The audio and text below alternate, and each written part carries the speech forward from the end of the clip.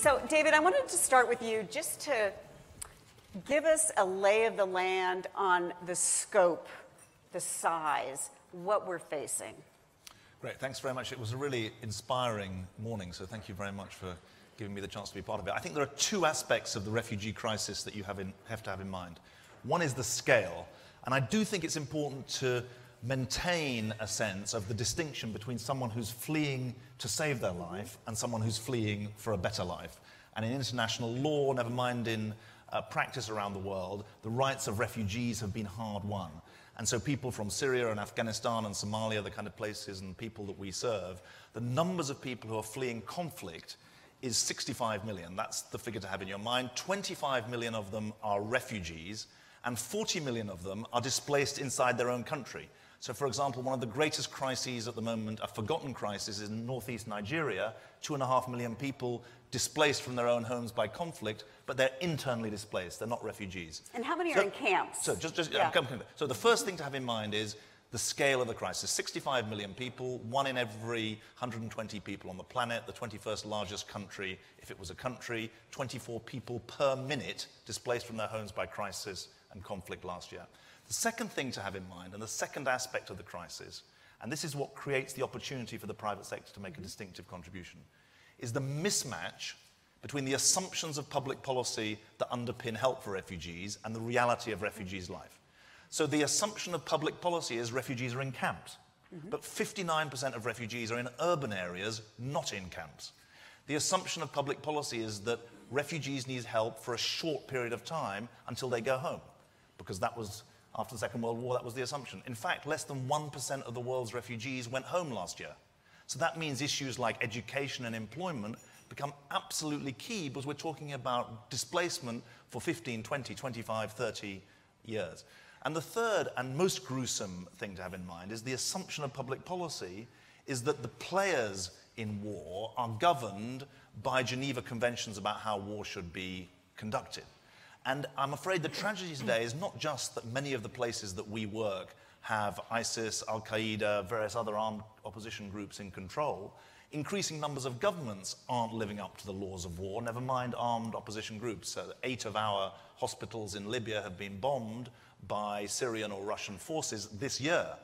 So the third aspect of this is that we need to find wholly new ways to give people protection at a time when the law is not being observed. And it's that twin aspect of the crisis, the scale and the changing nature, that means that the old answers, and the old answer above all being just pay more money, on its own is not enough. We need really radical innovation in the way in which we deliver services to people in great need over quite a long period of time. And so we want to get into some of that long-term help. But let me ask you, are you trying to, you're distinguishing, as many people do, between people fleeing from economic crisis and people fleeing from conflict. Do you think this organization, this crowd, should focus on the conflict portion? Well, I mean, this is obviously totally self-serving, because my organization is founded by Albert Einstein in 1933 to help rescue people who are afflicted by war. And so we speak to people whose lives are shattered by conflict and disaster, and it's this fast-growing aspect of the population. My own view, and there's a debate about this, but my own view is that the rights that international law gives to refugees and the obligations that international law places on states in respect of refugees are right. It's right that someone who is forced from their home by a barrel bomb that drops on their house in Daraa and forced to go to Jordan, that person has greater rights in international law than someone who decides to leave Montenegro to go to Germany because they want to improve their standard of living. It's not that one is good and the other is bad. It's not a value judgment of that kind, but it's a normative judgment that recognizes that if you're forced to flee from your home by political persecution or fear of death, the global community owes you in a way that an economic migration, it puts you in a different position. And I think that maybe to pick up something that Larry said this morning, I see the question of how we provide for refugees and internally displaced people as a question of a global public good. How is that global public good serviced?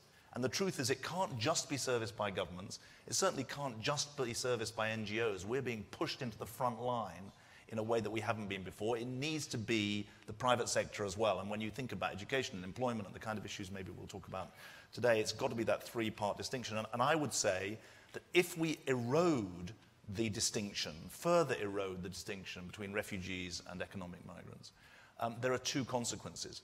One is that the problem becomes not a 65 million person problem, but a 300 million person problem, and becomes daunting.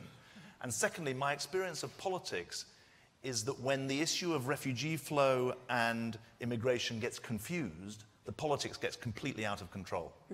And the call of compassion that exists for someone who is fleeing a barrel bomb, when you lose that sense that there is something distinctive about that status, then it's worse for all. It's worse for the refugees and it's worse for the migrants as well. But that's a political judgment, but that's my own sense. Helle, you've seen firsthand the impact of the refugee crisis on children. Tell us what you're saying. Well, first of all, it's great to be here. Great discussion this morning. I was very much in agreement, and I thought it was expressed very well with the Monsignor Franco said, everyone could be somewhere else today. Yeah. Everyone could be somewhere else doing their normal business, but we chose to be together in this room and the other room. We chose to have a discussion and have a deeper understanding of these issues. And I think we chose it because we feel that we can do something. And if you can do something, you have to do something. So I'll talk a little bit about that, what's the moral imperative to do something. And I think this is the right time and the right place to talk about that moral imperative. But first of all, who are these people and how many are they? I think sometimes it's difficult to conceptualize how much is 65 million people. And don't forget, when we talk about 65 million people, half of them are children. That's always the case. There's always a lot of children. I represent Save the Children, a very old organization. We were started in 1919. Our founder came to the Pope the winter of 1919 and asked for help to help the children that was completely lost after the First World War, and that's our foundation. So helping refugee children is your foundation. Refugees is your foundation. Helping refugee children is what our founder asked the Pope to do almost 100 years ago. But how many are they? 65 million people. That's the 21st largest nation of the world. If we put them all together, it's the 21st largest nation of the world. But it's certainly not the richest. It's one of the poorest nations of the world. It's a country, if we imagine this, where you have the fourth lowest attendance in primary school of children. It is the country where many, many children will die unnecessarily of diseases that we could have prevented.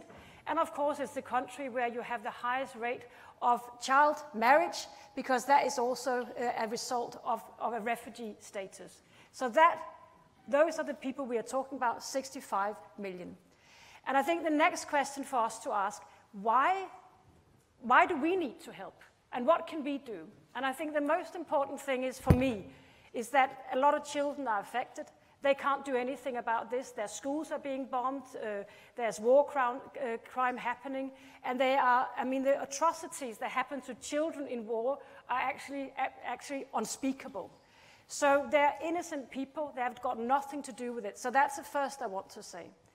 The second, and David touched upon this, normally we think that children are protected by their families or their state. Some of these people have none of that protection. They might not have their family, and when they're refugees, they automatically do not have a state to protect them. So that is why that is a sign to all of us that if there's no state to protect people, we need to step up. And that is part of the moral imperative for what we have to do. And the last thing I want to say about that is where I started. When you have the power to change things, and I think a lot of us in this room actually have that power to come together. We can't solve the whole problem, but we can solve some of it. And when you have that power, you also have a responsibility. And that is why I feel with the next step we have to take is not only about demanding states to do something or asking the wealthiest nations to do something. That is also part of it. But it's also asking, as corporate leaders, as leaders in general, what can we do together? What can we do if we hold each other's hands and do something together? And if I have time later, I'll give you a few examples of what corporates can actually do to get us from A to B, to help some real people, some real children, if they are refugees, and I've got many examples of that with me today. I'd like to share them with you later. So that's what we would like to get straight to, actually, because you know, one of the things that when I talk to people who are helping refugees, you find that they say that companies really aren't very active in this. The private sector is not. Is that what you're finding, David? That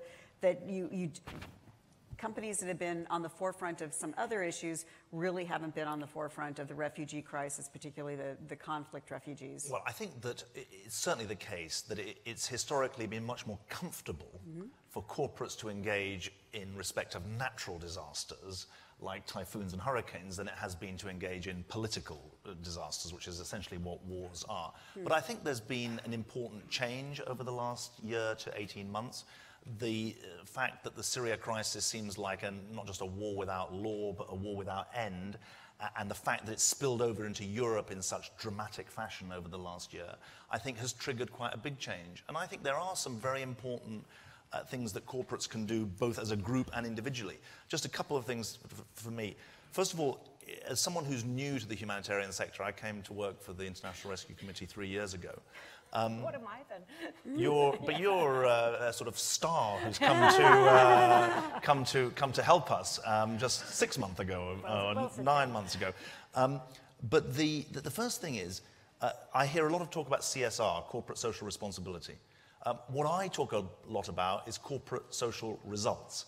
And so the first thing I would ask of you is to be really hard-headed about impact and delivery. That's a message that I think really you can help drive through the humanitarian sector.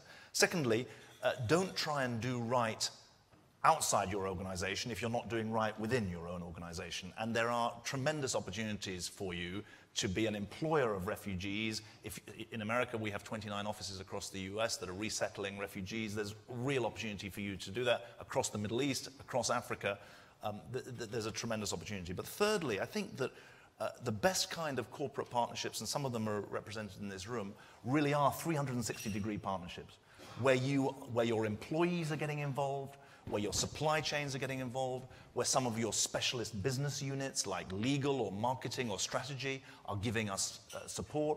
And also, I mean, I hate to say this in the presence of the Cardinal here, but he said that you could support the Vatican in its fundraising drive. I mean, with the greatest respect in the world, I would suggest that the Vatican has greater endowments to support it than some of the NGOs. So I hope you'll also, in addition to the employees and the specialist departments, don't forget that NGOs like Save the Children or the International Rescue Committee, we're paid by governments to deliver programs, but we're never paid to exist.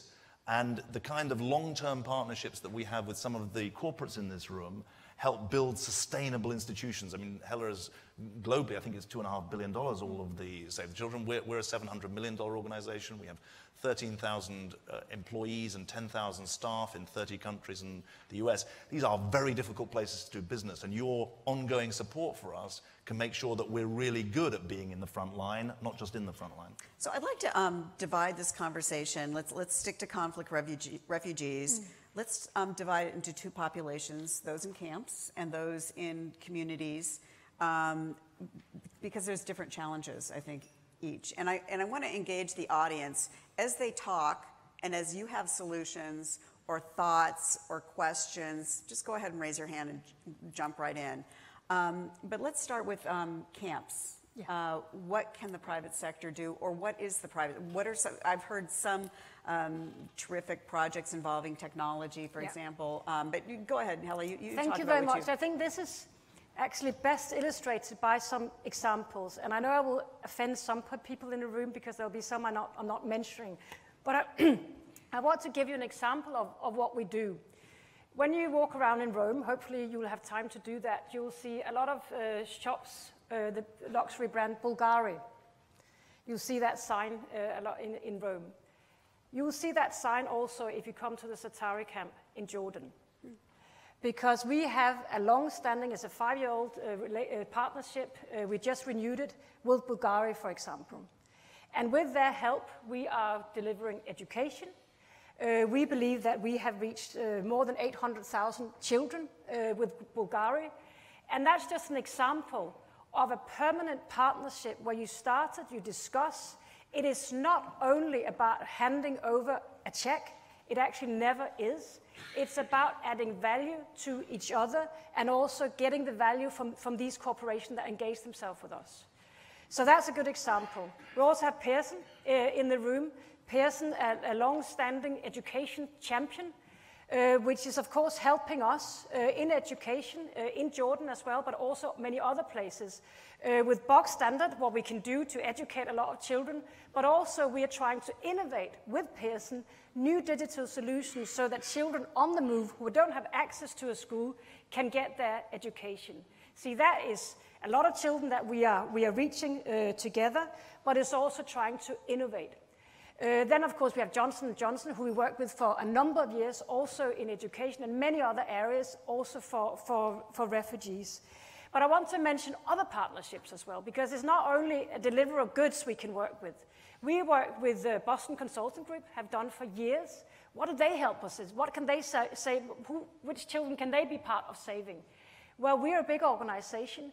We need change management sometimes. We need to be sharper in how we work. We need to spend more money on the children and less on administration.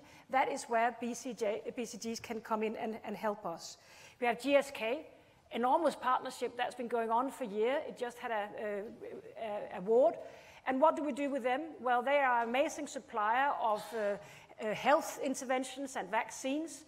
We do a lot of health interventions, and we believe that together with GSK, we have perhaps reached more than 1.3 million children with actually concrete health interventions. Just a few examples of where that underlines that everyone can add value. Not only to children, which is in our case what we really want to do, but also to the corporations themselves, where they can maybe innovate, be part of something that is new, but also, we believe a little bit, make sure that all the people that you employ feel that they are part of something that is a little bit bigger than themselves, and perhaps the bottom line. So this is what's in it for the businesses. I've spoken to many of these partners, and it looks like it gives them enormous pleasure to be part of something that is big, and that is what these partnerships can do. So I invite you all, come along. It's amazing, and what is really amazing about it is that we can make a real difference for children. And David, you talk about going from humanitarian crisis, you didn't want me to use the word rescue because it's in the title of your organization, but rescue aid, essentially, moving from that model to something more permanent, lasting, so we're not losing generations of children, for example. How can the people in this room help? And I was just thinking about it. I think what you're saying is how do we move from Band-Aid to there sustainable interventions? And I think that there are 2 or 3 ways that the private sector can really make a difference. First of all, we love our government funders for some things, but governments aren't great at taking risks. And so the first thing I would say is that when we are trying to find new ways of delivering healthcare, if Raj is still here, some of the community health worker stuff that we've done around the world. This is illiterate, innumerate health workers and how we help them tackle some basic diseases. Private sector partners have been really key to innovation in that area. So that's important. I think, secondly, and we were talking about this at our table, there's a danger the private sector come along and think they've got to invent something new to do something. Our biggest problem in the humanitarian sector is not the answers we don't know. It's the programs that we know work but don't get taken to scale because the donor base is so fragmented. We were saying at our table, let's have a summit where the 10 best but underscaled ideas are brought together, and the private sector says, look, we'll just back you in taking, instead of helping, there are 200,000 children of Syrian origin in Lebanon who get no education. Right? There are 200,000 in schools for half a day, but 200,000 get no education at all. This is a country where there isn't a war going on. There's no excuse for that kind of failure. We're helping 4,500 kids this year. We could help 40,000. And it's a matter of taking things to scale. And I think that scaling point is really important. The third and final point is that Sustainable programs need really secure delivery chains, they need enabling technology, they need proper management. Those are all very, very challenging things. If we're recruiting staff in areas where there's ISIS is in control, we don't want to recruit ISIS into our organization. We want to make sure that our technology isn't raidable by the wrong sides. That kind of help, where you're bringing some of your core professional expertise, is really very, very important indeed. Go ahead. Yeah. Well, and then I want to get one question from somebody. Get it ready, because we have to do it quick. I feel the pressure of doing it, speaking fast now. First of all, the scale thing is enormously important. It is great to do one project once and say, all right, this is good, and everyone is happy, and the children are smiling, and they're learning something. But it is actually not worth a lot if we can't scale it. So scale is the buzzword, and I think there's so much that you can help us to do that. So that's one thing. The other thing I want to say about this small imperative and what can we do, I always feel with refugees, and particularly refugee children, that we have stolen their future. Not once, but twice, if that is possible. First, they have to leave everything they know, their home, their families, their country, everything they have to know, that they know. And then we also steal their future by not providing an education to them. There are far too many children who are refugees that never get access to an education. Just in Greece, which is a developed country, we have refugee children that's been out of school for more than 1.5 years. This should not happen. We are stealing their future one more time. And that is why concrete help for education projects and a plan and a wish from the whole world that we will make sure that these children get access to education. No child should be out of education more than 30 days. That is something that I want to try to rally the world around. It is hard, it's a hard ask, but it is actually a signal to the world, but particularly these children, that we will not steal their future twice. And not to mention the economic and political instability which runs against the interests of everybody in this room. We haven't even spoken about the economic instability. Do we have one quick question or thought right here? Thank you. Sure. Thank you both for all of your hard work. My question is about work for refugees. I was on the board of CARE for several years. We run refugee camps, and I've been working with refugee populations with Samasource. And by far, the biggest need I hear when I talk to refugee families is work, right? And if you can find employment for people, they tend to solve those other downstream problems of poverty on their own. However, many of these refugees are in countries now that themselves have extremely high unemployment rates. And those governments, like the government of Kenya, very reasonably says we can't possibly create employment for refugees when we have such high unemployment ourselves.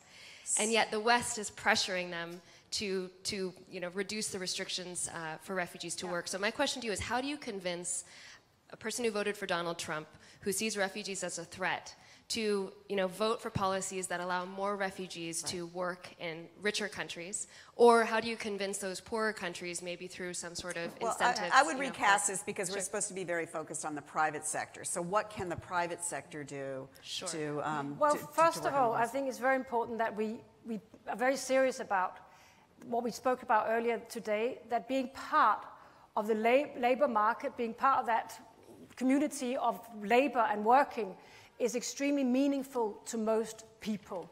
It gives identity, it's very important. I went to Satari camp, and I promise you, Nina, I'll be short. I went to Satari camp. I spoke to this 15-year-old boy, and every morning, his father can't work, and he was saying that his father has gone a bit weird because he just sits at home, smokes his cigarettes, and he's not the man he used to be. But every morning, this boy, he actually crawls under from the camp, go out, sort of stand on the corner, they get picked up in a big lorry, get driven out to different workplaces where they work, God knows what they do and how they earn their money, it's very little money, and come back to the camp in the afternoon. There we have a child-friendly space where they can come to, they can play, and they can play a bit of football and just be boys. And the only thing he wants is to go to school. So I was thinking, why couldn't it be the father that went out to do that work? I don't know what it is. It should not be the boy. So that's the first thing. Let's get the children in school and the adults to work. The other thing, I've been Prime Minister, and I've been having to argue that. There was a lot of refugees that came when I was Prime Minister, and I think the most meaningful you can say to your to the electorate and to people is that, isn't it better that the people who come to this country, in my case Denmark, that they contribute, that they become part of the community, that they learn the language, that their children get into schools as soon as possible, because then they will actually be part of paying their own way when they're here. And I think that is very powerful, and it means something in Denmark. I did a big campaign saying, if you're a refugee, you have to work. And it certainly didn't lose us anything at the election. It was a winner, because people feel if you're here, it's all right that you also contribute, and it's part of the labor market. David, final thoughts. Dignity of work, and again, private sector, what can companies do? The truth is that at the moment, the humanitarian enterprise is a one-winged aeroplane. It's a wing-marked social service. And it's incredibly important. Health, education, protection for women and kids. We've got to grow the second wing, and it's the economic wing of the aeroplane, because otherwise it won't fly. And I was in Jordan last week addressing exactly this point. How do you make it worthwhile for the government of Jordan to champion refugee employment at a time when there's 25% Jordanian unemployment?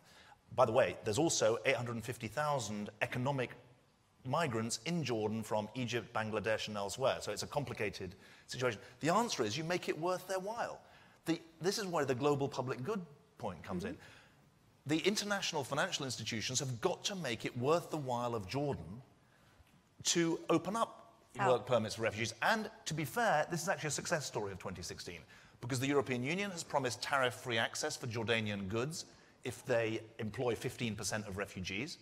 The World Bank has issued a $300 million loan to the government of Jordan on good terms, because the World Bank has got interested in fragile states and how refugees are helped. But the reason we were there actually, I don't want to do advertising for them in competition with BCG, but we were there with McKinsey's. Is Dominic here is Dominic here yet? McKinsey's have been a tremendous partner for us in trying to help the Jordanians think, how do you overcome the problem on the supply side, that Syrians fear they'll lose their humanitarian benefits if they take a job. That's where we come in. But how do Jordanian firms learn how to grow?